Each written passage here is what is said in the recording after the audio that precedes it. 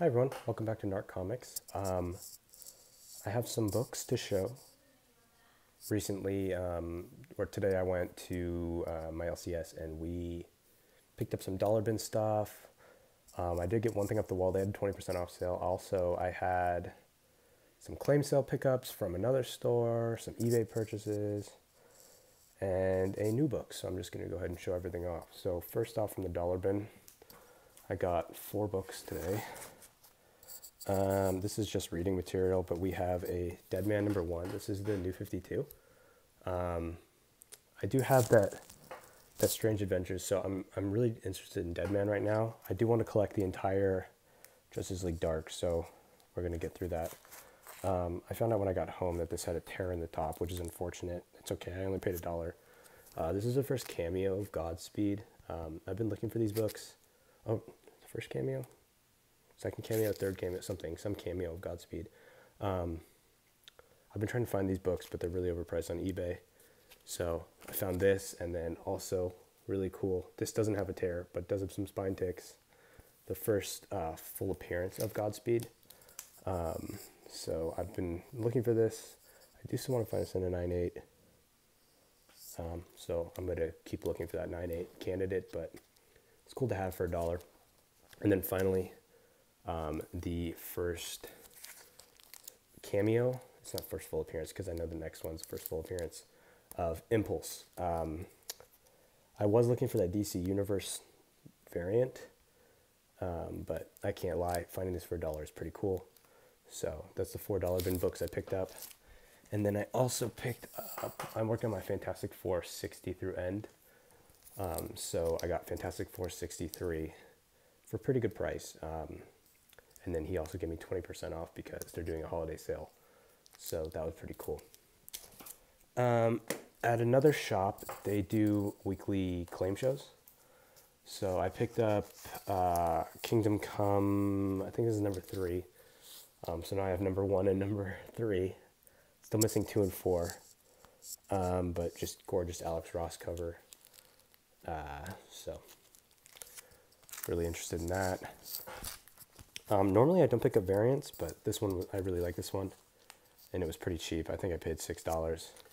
ASM #4. I tend to like the trade variants better than the Virgin variants. If I want just like the art, I'd probably end up getting a full-size art print or a poster rather than the comic. But yeah, I like the, because he had the Virgin as well, but I tend to like the trades better a little bit. And then finally I picked up this. He had it for $30, which is okay. There's a couple non-color breaking spine ticks, but I couldn't find this anywhere. This is the preview teaser for Cyblade She. This is the first appearance of Witchblade. After I took it out, it's a full black cover. So there are some fingerprints. There's a couple like spine ticks, color breaking on the back, but I mean, you're not gonna find this book in the 9.8, I don't think. So I was just happy to pick this up. Someone is on eBay right now trying to sell this for $600, which it's nowhere near $600. $30 was a good price to me. And I've been looking for one for a while. So now I do want to get that first solo Witchblade, so that'd be fun. This came out the other day. I didn't read the full thing. I didn't like it, but I did like this cover. This is the Delato variant of Batman Spawn Batman, whatever it was. This was really the only one I liked. I liked that Barnes & Noble one, but I'm not paying $50 for that. So I thought this was cool. This was just cover price. And then I did pick up a couple things from eBay. First, I don't know why sellers and stuff like this. This is just like, it's not, and then they put please do not bend. I got 2 books like this recently. This guy sent this media mail too. I took it off, but it's just annoying to me. When I spend, it doesn't matter if it's $1 book. If I want my stuff like in somewhat nice condition, so sending me stuff like this is kind of annoying. The book arrived okay, but it is a Marvel Tales #1. First appearance of Peter Porker. I kind of want to send this into the Tom DeFalco signing. It's pretty nice copy. I think right now, as is, without a press, it would get a 9.0. There's a little bend in the back that can be pressed out and a small spine roll. So I think with all that being said, it could probably get a 9.4, which would be cool to have signed and in my personal collection. And then I've been saying it over and over again, I'm just picking up really low spec DC keys, and I think I paid $140 for this, which I'm happy with. It is Off-White Pages, but this is the first appearance of Power Girl.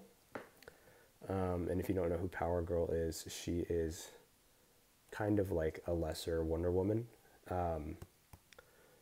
She is a pretty big deal in DC, so it'll be cool to see if they do anything with her. I'm okay with the Off-White Pages. The guy had the same book for White Off-White, but in the same grade, same book. It just had a really bad rap.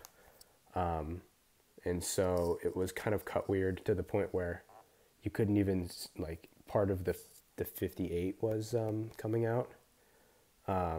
But yeah, I'm fine with Off-White Pages. I'm not like, as long as it's not like tan in a modern book, I'm okay with it. But yeah, the low, I also thought it was, there was some, what's it called? Like a grease stain in the middle, but it's a shadow. I'm looking for those low, like under the radar DC keys.